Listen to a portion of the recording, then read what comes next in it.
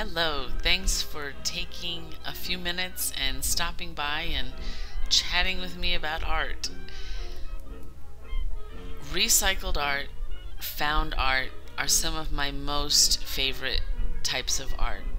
I love when people create something from very limited resources. So right here I have a security envelope. If you're like me, you get lots of crap in the mail. This is one of the many things that comes into my post box. I took this security envelope, I cut it, and now it is my canvas.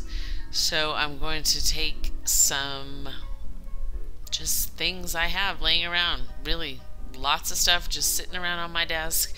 I have no rhyme, I have no reason, I am simply playing.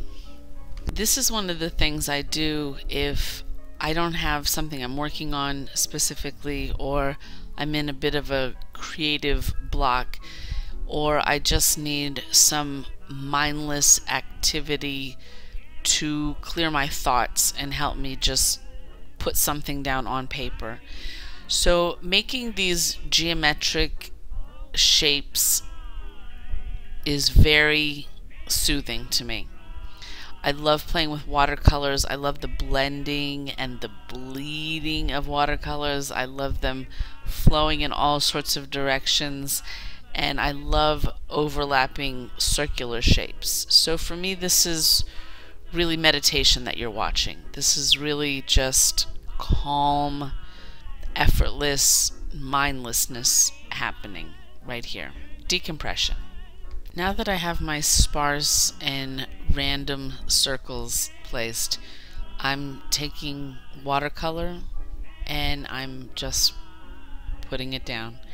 And what I've decided to do is that I'm sort of following the shapes, and the shapes are dictating where the color is going to go.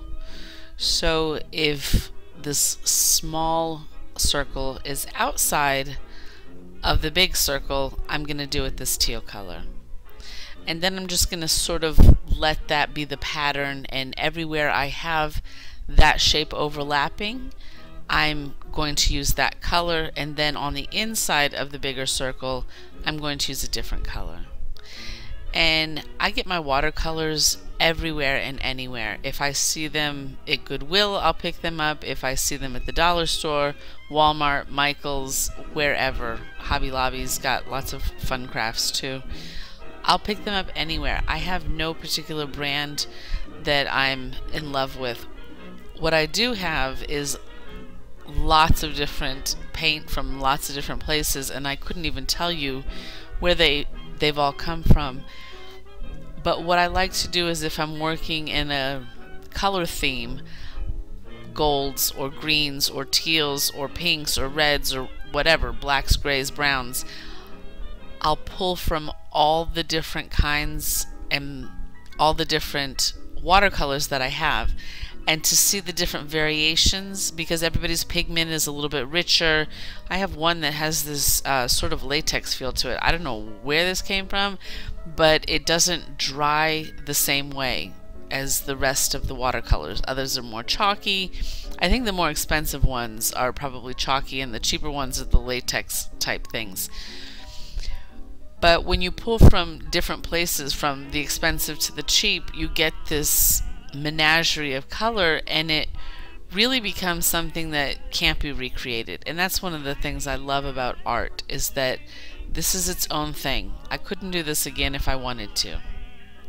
And here I'm going through and I'm starting to add some of this purple, and you see that the colors are a bit odd. Like there's not really, you know, one particular color I'm going for. I'm just grabbing whatever interests me for that particular shape, and I work really intuitively.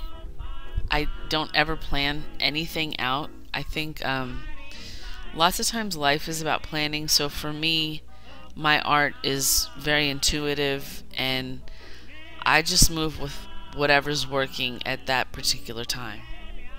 Here I've discovered a little white circle that I forgot to color blue. So I go back and I grab the blue to color that in so that it's cohesive with the rest of its like circle friends. And now I'm moving back into the purple. So I'm going to speed this up. All of this is sped up, but I'm going to make this a little bit faster so we can get through this. And here I'm pulling a chocolate brown, and I'm going to do the entire background in chocolate brown. And once I get this background done, then I'm going to start adding some depth to it. I'm going to put some colors into what I've already painted, let them bleed in there a little bit. And that's what I'm gonna do, is just go through, add the brown, add some other colors into the background, and then start making those circle shapes a little bit more interesting by adding some dimension with new colors. Since I'm mostly impatient, my circles have bled a little bit into the background, so I'm drying it and I'm going back to try to define those areas. So when I'm taking this low light or highlight, whatever the color is, when I'm adding the depth and dimension there, I'm sort of reestablishing my boundary lines on these circles. So that's what I'm doing, and like I said, get out and just start making shapes. Get out and play without worrying what it's going to turn out like, or thinking, oh, you know, maybe I can't do that. Everybody can, you know, color a circle and stamp it onto something, a security envelope. Everybody can do that. And, you know, everybody's things are going to come out different. Everybody's are going to look unique and interesting in their own creation. And the other reason I like to use found backgrounds is I think that it adds interest to it when you see this pattern of the security in the background. To me, it's really interesting. I love it. So here it is bleeding and wet, and I'm using colors from different types of watercolors. So it's here, it's there, it's everywhere.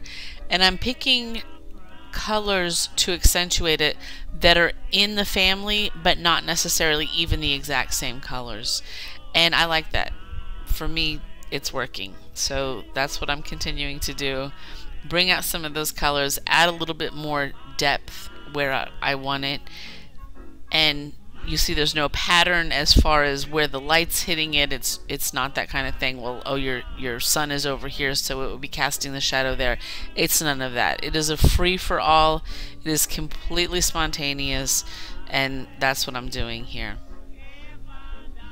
So as I'm putting the final touches and the final color variations on here, I'm really enjoying this picture, how it came out. And to start from nothing, and to use very humble supplies, and to be able to create something like this. No, it's never going to hang in a gallery. No, it's not going to change or revolutionize art or the art world or anybody's life. But for me, it was a great moment to just sit and be and let everything go and just embrace this moment. So thanks for taking a few minutes and sharing the moment with me. And if you like this kind of art, please hit subscribe. Please comment, because I love watching other people's videos when they tell me that, you know, they did a video on this, that, or the other. I love going over to watch it, and I love finding people who are creating art and using scrappy things, scrappy ideas.